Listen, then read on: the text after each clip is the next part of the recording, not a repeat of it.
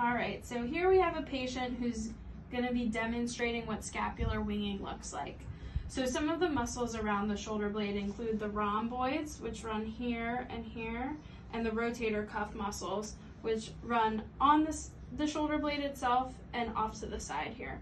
So go ahead and lift your arms up to the side for me. So what we're looking for here is this shoulder blade to pop down here, pop out, away from the rib cage that's running underneath of it. That's called scapular winging. Now this patient has it more on her left side than on her right side.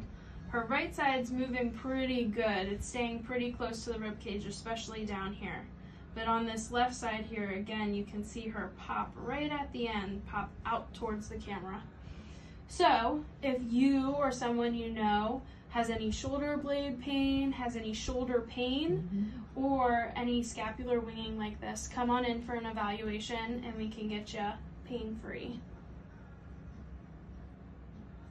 All right. That's it? Yeah.